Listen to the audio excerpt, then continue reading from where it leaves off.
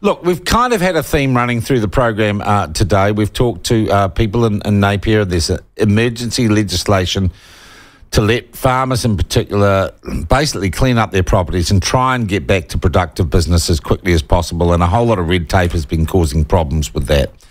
But underlying all of this, I don't think that any New Zealander could say that things are right or normal yet. There's the egg crisis. I've had the sesame oil wheat crisis.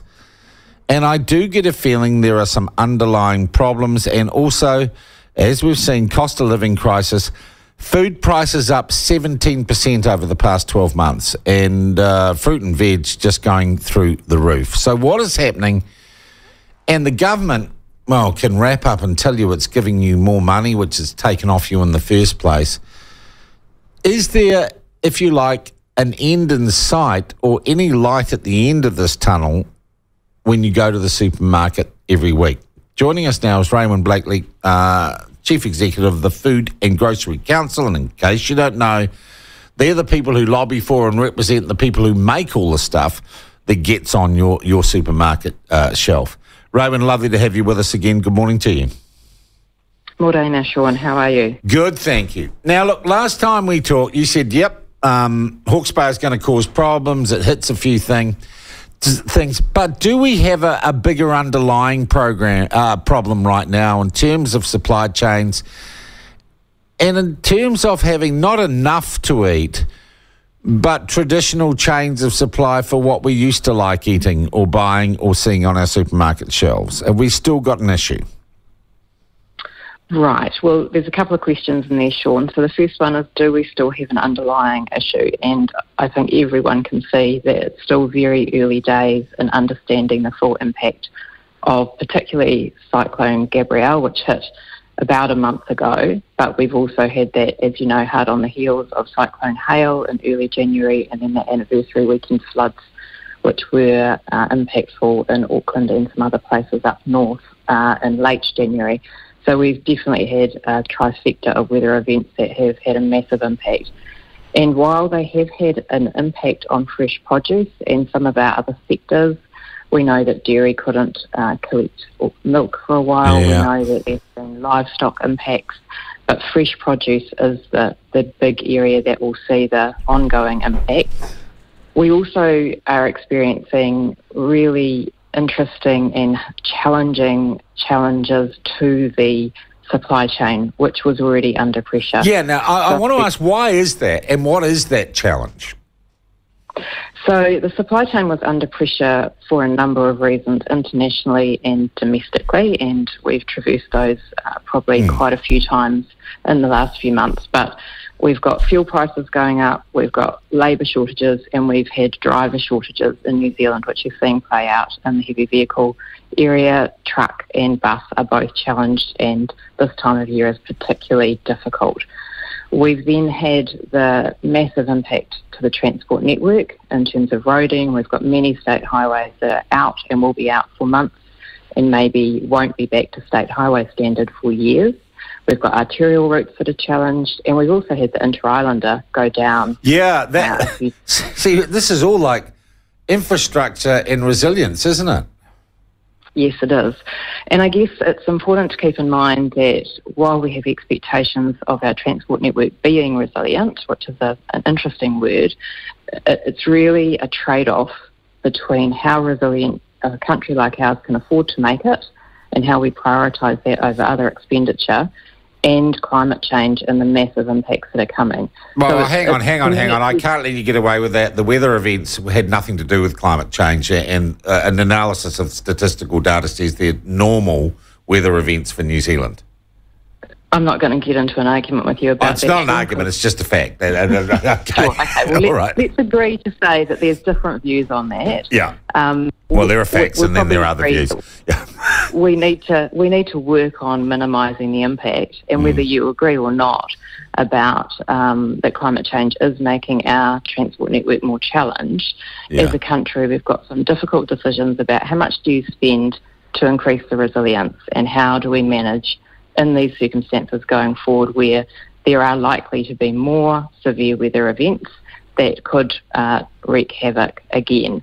And even in the short term, that is a significant factor to your second question, which was, what do we know about what's happening now?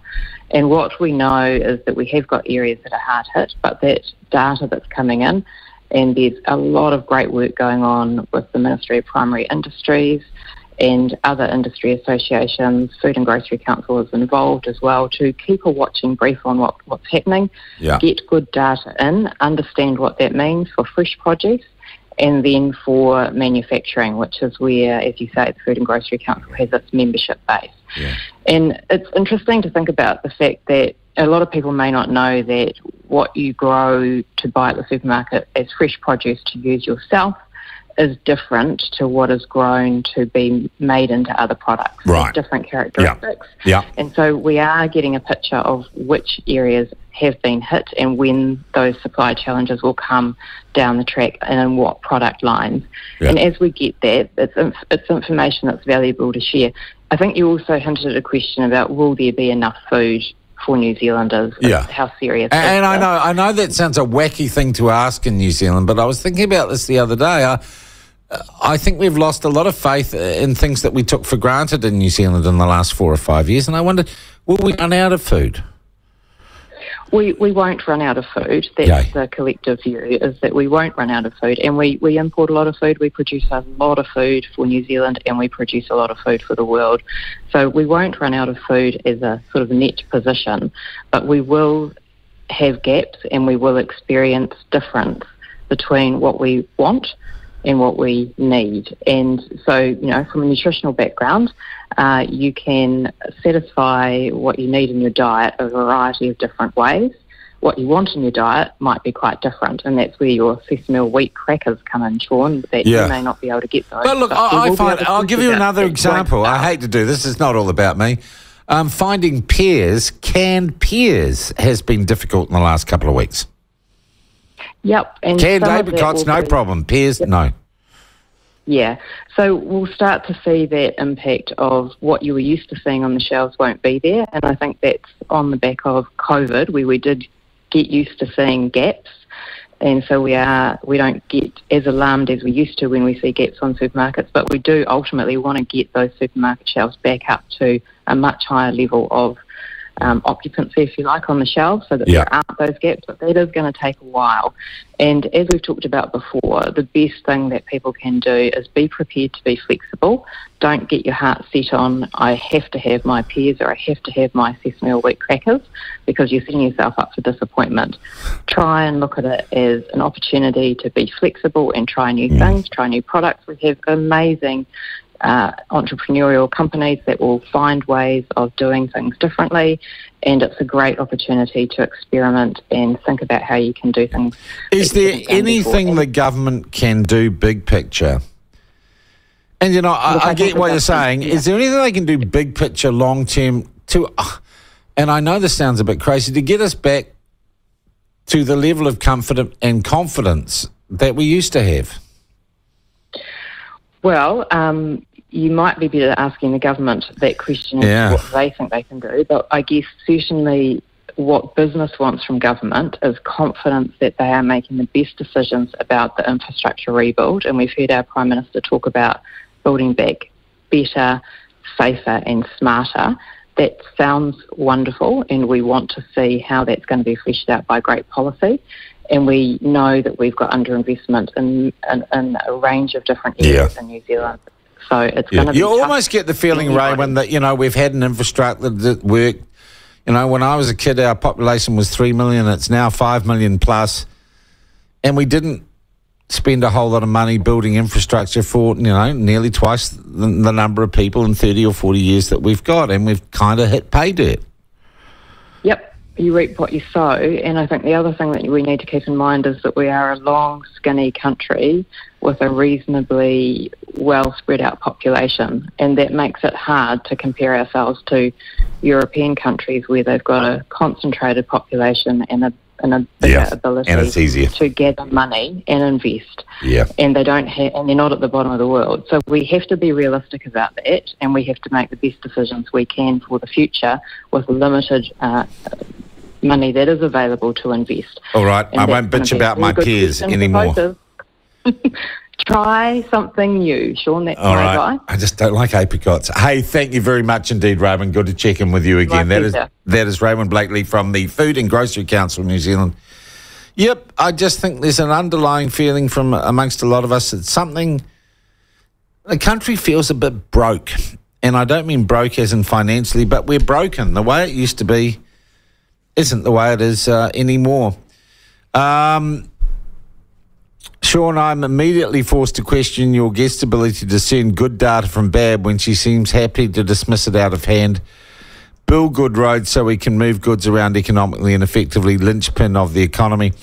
Well, isn't it interesting? It was all about climate change, but it's not. The data says it's not about climate change. It's about years of underinvestment in our infrastructure. And the country not thinking hard enough and basically believing in rubbish like climate change being the problem. That's when things break down, when you don't make good decisions based on the facts, for goodness sake. So, morning, Sean. Why is it when you hear Morena, you know climate change is the next thing coming out of your guest's mouth? That's Paul from Central. Thank you, Paul, from Central Otago. You see, he's got the idea, got a lot of Pauls too. It's nice to know where you're from. Sean, one lettuce, $9 at Fruit World yesterday. Virginia, don't go to Fruit World anymore. Oh, lettuce, it's just rabbit food, honestly. It's just rabbit food, lettuce. I wouldn't bother. Sean, nicknames. Lux can be described as the amount of light reaching the eye. The leader of the opposition seems to not have his Lux on. He is not shedding any light on his opposition to the Labour Party. He is currently Lux off. I wish he would be Lux on, says Warwick. I don't know that works for me, any of that text in any way. Sean, I have 2 cans of pears. What are they worth to you? A platform mug? Oh, don't come the raw. I'm not going to barter canned pears for you. I'll try apricots. Don't worry about your bloody pears, FFS, says you. Well, why not? I'd love a canned pear. Oh, my God, says this text. The hardship of wants and needs. Great New Zealand needs a wake-up call. Couple of generations have no idea of that concept. Good lesson for them. And now we're into this intergenerational war. Oh, we had it tough. Young people these days, they got no idea. This battle of the generations has gone on, since the time of Socrates. I don't think I had it particularly tougher than young people these days. I don't think young people have it particularly tougher than I did in their day. It's different, but it's the same. Sean, in my opinion, they are trying to get rid of the small farmers so everyone will only buy from the big organisations. That's why the price of fresh fruit and veg are getting more and more expensive, says G. G, do you also doubt that man landed on the moon and that 9/11 was a conspiracy? Sean, the partly empty shelves of eggs in supermarkets are nothing but supermarkets getting political. Good point. Rather than just doing what they should, feed your customers what they need.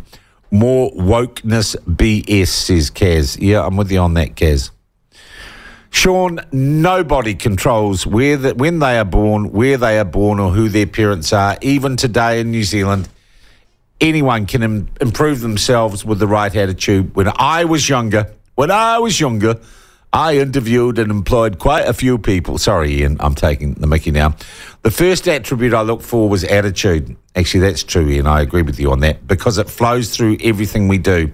So it's no good blaming others for your situation. It solves nothing. No, it doesn't solve anything. You're right, Ian. I thank you for your text.